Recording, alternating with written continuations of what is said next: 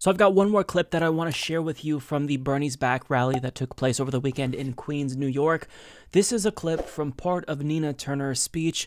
Nina Turner, let me just say that, Bernie Sanders is incredibly lucky to have her as a surrogate because as far as surrogates go, she is the best of the best. Like, nobody gets me as fired up as Nina Turner. But what I want to share with you is a point that she made about Bernie Sanders versus Elizabeth Warren. What she says here is, I think, incredibly brilliant, and it's not necessarily like a new thought that I've had, but she just articulates it in a way that really resonates with me. It makes so much sense. So regarding 2016 and who decided to challenge the establishment, this is what she had to say. And when I say, Queens, that there's nobody quite like Senator Bernard Sanders, I mean that. We got some folks in mainstream and the neoliberal side who really can't understand the difference. But I'm gonna break this down for you. There are many copies. There are people who didn't have the same guts and the same courage as Senator Bernie Sanders to run in 2016.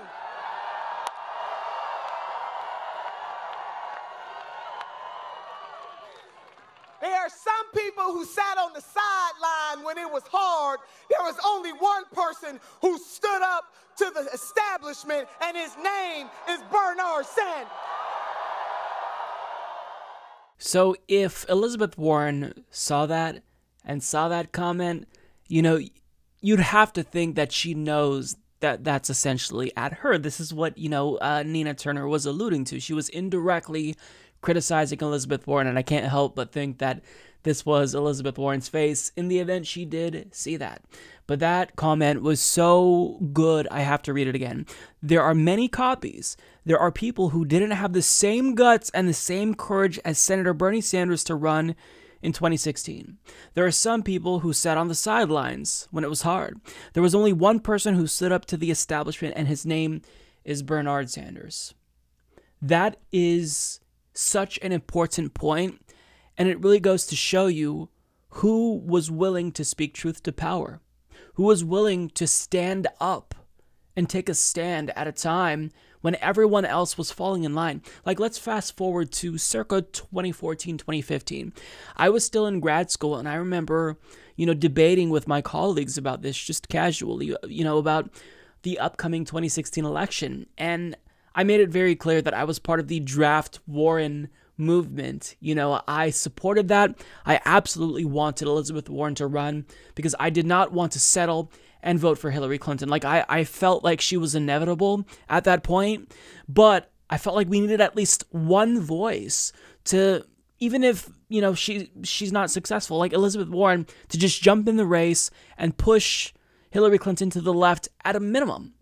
And I remember seeing a video, I think it was an interview with HuffPost, where Mark Ruffalo, otherwise known as the Hulk, he passionately begged Elizabeth Warren to run for president. And Elizabeth Warren, in spite of all the calls for her to run for president, in spite of celebrities like Mark Ruffalo asking her to run, she decided not to run. So Elizabeth Warren, she just decided to sit out the 2016 election and make an endorsement once the primary was essentially over. And she thought maybe that was the best way to have a little bit of say over a possible Hillary administration. But the fact is that Warren didn't run because that was something that was frowned upon. If you're in the Democratic Party, everyone was just in agreement that it was Hillary's turn. Bernie Sanders gave us an option. Elizabeth Warren, we would have been fine with her.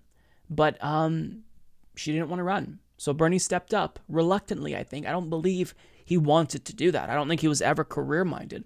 He wanted to run because he wanted to give people an option. And guess what? He catalyzed what may be the start of an actual political revolution. Bernie did that. So now that it's convenient, now that Hillary Clinton is out of the way and the field is wide open, now everyone wants to run for president, right? People who wouldn't run before. But guess what? Bernie Sanders didn't decide to run for president because, it was convenient in 2020.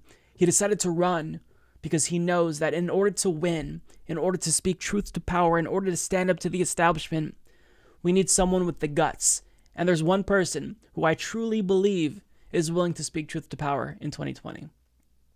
That's Bernie Sanders. No one has been as effective as Bernie in standing up to the establishment, in running against the Clinton machine on the left.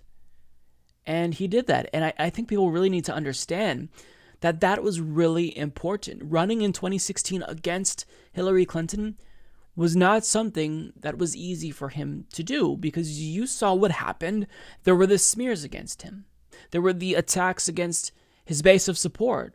Like, they drug him through the mud, all at the behest of Hillary Clinton, because he challenged her political hegemony within the Democratic Party. So, you really have to remember, if you truly want a fighter, then opt for someone who's always willing to fight regardless of the political ramifications, regardless if it's not politically expedient to fight. So Nina Turner here, in saying that, when I heard her say that, I just thought, thank you. Finally somebody is saying it. Finally somebody is actually stating what was the obvious, right? I mean, the fact that Elizabeth Warren is running now and she chose to step aside for Hillary Clinton, I think that says something about her character. Like, I'm committed to really supporting a candidate based on policy, but if we want to get those policies implemented, we need to determine who's the best fighter, who's going to be willing to fight, who has the capacity to fight and push through and persevere even if the establishment may come down upon you. It's not Elizabeth Warren. It's Bernie Sanders. And by, talking about this, being brave enough to say the obvious, Nina Turner is such a great surrogate, because this is what people need to be talking about. This should be on our minds as we evaluate who to vote for in the primary. But since we're on the subject of Bernie's Welcome Back rally, actually I think it was called the Bernie's Back rally, I'm not sure, but either way, I want to leave you with one last clip. So this was Bernie Sanders' first rally post-heart attack. This is why it's called the Bernie's Back rally. What he says here had me super fired up, so I'm going to leave you with this. Enjoy. Let me also, on a personal note, take this opportunity to thank the many people across this nation who, in my time of illness, sent me and my family their prayers and well wishes and their love.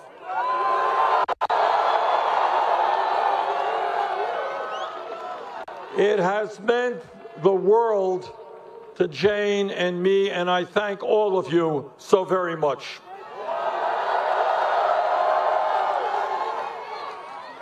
And along with the great medical care that I received, I am happy to report to you that I am more than ready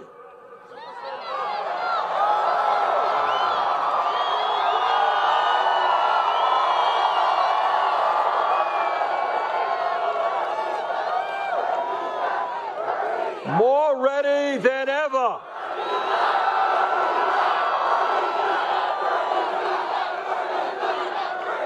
to carry on with you the epic struggle that we face today. I am more than ready to assume the office of President of the United States.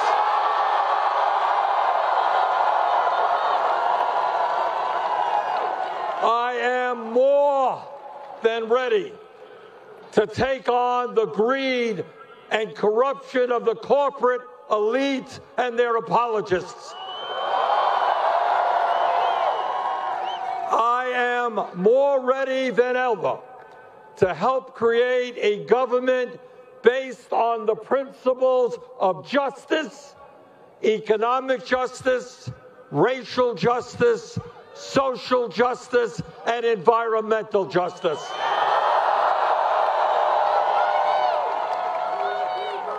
To put it bluntly, I am back.